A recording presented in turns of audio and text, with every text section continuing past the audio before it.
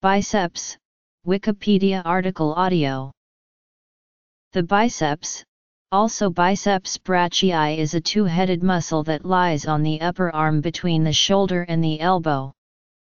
Both heads arise on the scapula and join to form a single muscle belly which is attached to the upper forearm. While the biceps crosses both the shoulder and elbow joints, its main function is at the elbow where it flexes the forearm and supinates the forearm.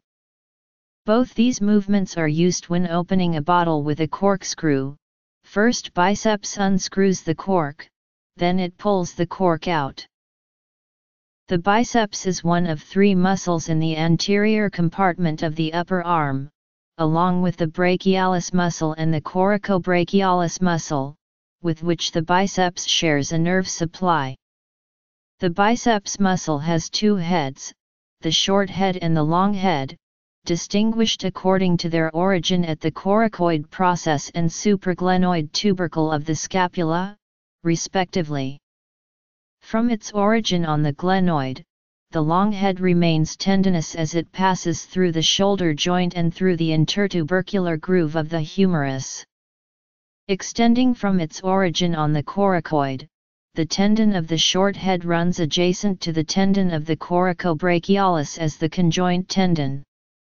Unlike the other muscles in the anterior compartment of the arm, the biceps muscle crosses two joints, the shoulder joint and the elbow joint. Structure. Variation. Both heads of the biceps join in the middle upper arm to form a single muscle mass, usually near the insertion of the deltoid, to form a common muscle belly, although several anatomic studies have demonstrated that the muscle bellies remain distinct structures without confluent fibers. As the muscle extends distally, the two heads rotate 90 degrees externally before inserting onto the radial tuberosity. The short head inserts distally on the tuberosity while the long head inserts proximally closer to the apex of the tuberosity. The bicipital aponeurosis, also called the lacertus fibrosus, is a thick facial band that organizes close to the musculotendinous junction of the biceps and radiates over and inserts onto the ulnar part of the antebrachial fascia. The tendon that attaches to the radial tuberosity is partially or completely surrounded by a bursa, the bicipitoradial bursa, which ensures frictionless motion between the biceps tendon and the proximal radius during pronation and supination of the forearm. Two muscles lie underneath the biceps brachii. These are the coracobrachialis muscle, which like the biceps attaches to the coracoid process of the scapula, and the brachialis muscle which connects to the ulna and along the mid-shaft of the humerus. Besides those, the brachioradialis muscle is adjacent to the biceps and also inserts on the radius bone, though more distally.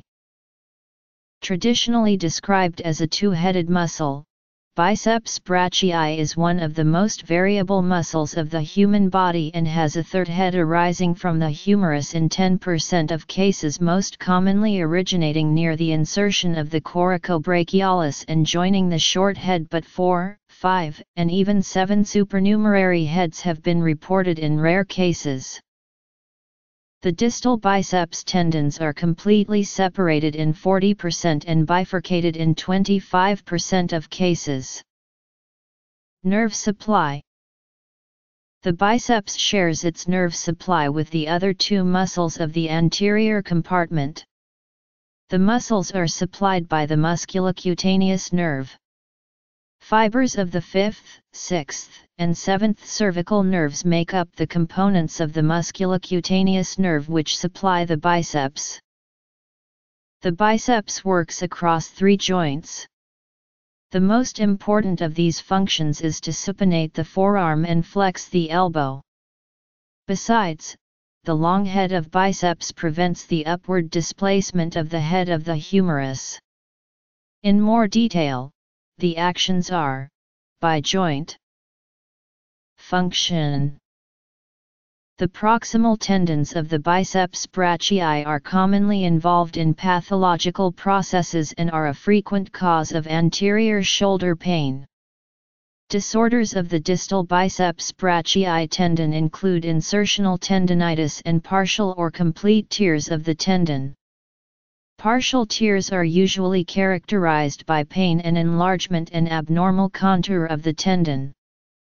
Complete tears occur as avulsion of the tendinous portion of the biceps away from its insertion on the tuberosity of the radius, and is often accompanied by a palpable, audible pop and immediate pain and soft tissue swelling. A soft tissue mass is sometimes encountered in the anterior aspect of the arm, the so-called reverse Popeye deformity, which paradoxically leads to a decreased strength during flexion of the elbow and supination of the forearm. Tears of the biceps brachii may occur during athletic activities, however avulsion injuries of the distal biceps tendon are frequently occupational in nature and sustained during forceful, eccentric contraction of the biceps muscle while lifting. Acute rupture of the distal biceps tendon can be treated non-operatively with acceptable results, but because the injury can lead to 30% loss of elbow flexion strength and 30 to 50% loss of forearm supination strength, surgical repair is generally recommended. Complete distal biceps tears are commonly treated with reattachment of the biceps tendon to its native insertion on the tuberosity of the radius using bone tunnels, suture buttons, or suture anchors. Proximal ruptures of the long head of the biceps tendon can be surgically addressed by two different techniques. Biceps tenodesis includes release of the long head of the biceps tendon off of its insertion on the glenoid and reattachment by screw or suture anchor fixation to the humerus. Biceps tenotomy consists of simple release of the long head of the biceps without reattachment to the humerus, allowing the tendon to retract into the soft tissues of the proximal upper arm. Degeneration of the tendon can cause partial tears and are rarely associated with a traumatic event. Treatment of a biceps tear depends on the severity of the injury. In most cases, the muscle will heal over time with no corrective surgery. Applying cold pressure and using anti-inflammatory medications will ease pain and reduce swelling. More severe injuries require surgery and post-op physical therapy to regain strength and functionality in the muscle. Corrective surgeries of this nature are typically reserved for elite athletes who rely on a complete recovery. The biceps are usually attributed as representative of strength within a variety of worldwide cultures. The biceps brachii muscle is the one that gave all muscles their name. It comes from the Latin musculus, little mouse, because the appearance of the flexed biceps resembles the back of a mouse. The same phenomenon occurred in Greek, in which ms means both mouse and muscle. Clinical significance. The term biceps brachii is a Latin phrase meaning two-headed of the arm, in reference to the fact that the muscle consists of two bundles of muscle, each with its own origin, sharing a common insertion point near the elbow joint. The proper plural form of the Latin adjective biceps is bicipites, a form not in general English use. Instead, biceps is used in both singular and plural. Society and culture. The English form bicep, attested from 1939, is a back formation derived from interpreting the S of biceps as the English plural marker S. While common even in professional contexts, it is often considered incorrect. Etymology and grammar. The biceps can be strengthened using weight and resistance training. Examples of well-known biceps exercises are the chin-up and biceps curl. To isolate the biceps brachii in elbow flexion, place the shoulder in hyperextension. Training. In training the biceps brachii, it is important to distinguish between the long head and the short head of the biceps. The long head is the outer portion of the muscle. The short head is the inner portion of the muscle. There is much debate over the best biceps workouts for targeting each of these heads. The first theory for targeting is based on the proximity of the arms in relation to the body. It is said that when the elbows are pulled back behind the body, this targets the long head more. To target the short head, the elbows should be in front of the body. The second theory uses grip placement and angle as the primary factor in targeting each head. For instance, to target the long head when using dumbbells or cables, the grip should be semi-supinated grip where the palms face each other. If using a barbell, the grip should be inside of shoulder width. To target the short head when using dumbbells or cables, grip should be supinated, where the palms are facing up completely. If using a barbell, grip should be outside of shoulder width. Leonardo da Vinci expressed the original idea of the biceps acting as a supinator in a series of annotated drawings made between 1505 and 1510, in which the principle of the biceps as a supinator, as well as its role as a flexor to the elbow were devised. However, this function remained undiscovered by the medical community as da Vinci was not regarded as a teacher of anatomy, nor were his results publicly released. It was not until 1713 that this movement was rediscovered by William Ches Eldon and subsequently recorded for the medical community. It was rewritten several times by different authors wishing to present information to different audiences.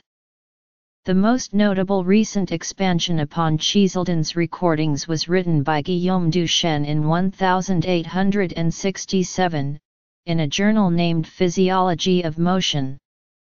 To this day it remains one of the major references on supination action of the biceps brachii.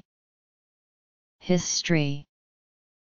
In Neanderthals, the radial bicipital tuberosities were larger than in modern humans, which suggests they were probably able to use their biceps for supination over a wider range of pronation supination. It is possible that they relied more on their biceps for forceful supination without the assistance of the supinator muscle like in modern humans, and thus that they used a different movement when throwing. Other species. In the horse, the biceps function is to extend the shoulder and flex the elbow. It is composed of two short fibered heads separated longitudinally by a thick internal tendon which stretches from the origin on the supraglenoid tubercle to the insertion on the medial radial tuberosity. This tendon can withstand very large forces when the biceps is stretched. From this internal tendon a strip of tendon, the lacertus fibrosus, connects the muscle with the extensor carpi radialis, an important feature in the horse's stay apparatus. Proximal radio-ulnar joint. Contrary to popular belief, the biceps brachii is not the most powerful flexor of the forearm, a role which actually belongs to the deeper brachialis muscle. The biceps brachii functions primarily as a powerful supinator of the forearm. This action, which is aided by the supinator muscle, requires the elbow to be at least partially flexed. If the elbow, or humerulnar joint, is fully extended, supination is then primarily carried out by the supinator muscle. The biceps is a particularly powerful supinator of the forearm due to the distal attachment of the muscle at the radial tuberosity, on the opposite side of the bone from the supinator muscle. When flexed, the biceps effectively pulls the radius back into its neutral supinated position in concert with the supinator muscle. Elbow. The biceps brachii also functions as an important flexor of the forearm, particularly when the forearm is supinated. Functionally, this action is performed when lifting an object, such as a bag of groceries, or when performing a biceps curl. When the forearm is in pronation, the brachialis, brachioradialis, and supinator function to flex the forearm, with minimal contribution from the biceps brachii. It is also important to note that regardless of forearm position, the force exerted by the biceps brachii remains the same. However, the brachioradialis has a much greater change in exertion depending on position than the biceps during concentric contractions. That is, the biceps can only exert so much force, and as forearm position changes, other muscles must compensate. Shoulder. Several weaker functions occur at the glenohumeral, or shoulder, joint. The biceps brachii weakly assists in forward flexion of the shoulder joint. It may also contribute to abduction when the arm is externally rotated. The short head of the biceps brachii also assists with horizontal adduction when the arm is internally rotated. Finally, the short head of the biceps brachii, due to its attachment to the scapula, assists with stabilization of the shoulder joint when a heavy weight is carried in the arm. The tendon of the long head of the biceps also assists in holding the head of the humerus in the glenoid cavity. Biceps and triceps. Movement of biceps and triceps when arm is flexing. Neanderthals. Horses.